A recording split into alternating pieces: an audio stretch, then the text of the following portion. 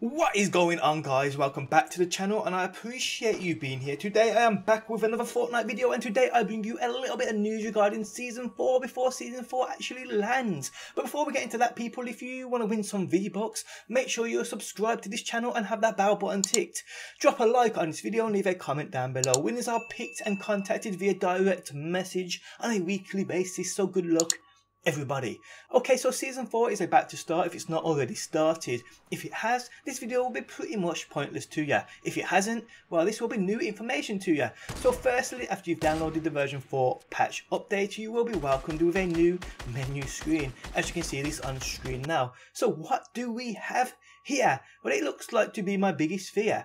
And that is rip-off characters of the original we know of.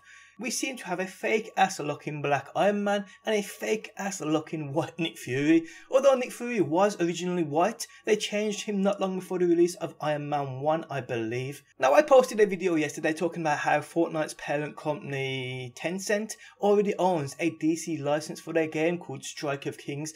I was seriously hoping such a license would have been obtained for Fortnite.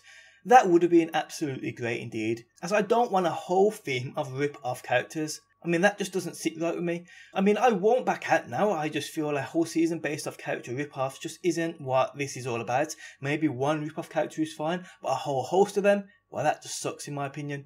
Now, nobody to say that's what's going to happen here. Maybe Fortnite are hiding something up their sleeves. Maybe the characters they bring us won't be rip-offs at all, just cool designs they've made. That would be pretty epic. I'm pretty sure we'd all agree on that. Now, looking at this title screen though, and these two new characters, I'm pretty much certain no DC license was obtained. The first teaser image we had most for was the Flash, but in fact it was nobody but this black dude in latex we see right here on this screen. But still though, my hopes are super high for this season and I do think it will be great nonetheless. So we're going to move on, and if you have the mobile version of Fortnite, read through the update details. It states Season 4 is starting off with a bang. The comet has crashed and brings new locations to explore. Jump in and witness the aftermath of the impact while you level up your battle pass and earn new loot. It also states Hop Rocks, which I believe is a new limited time game mode.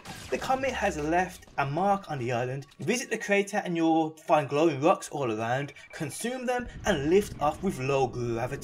Now, low gravity was a game mode determined a while back, and I speculated something like this would happen when that comet did eventually hit the map. So expect this new game mode to either be a part of this update or to come later on today. I honestly can't wait, guys. A low grav mode will be super fun. Floating about the place sounds absolutely epic. Also guys, a quick last note.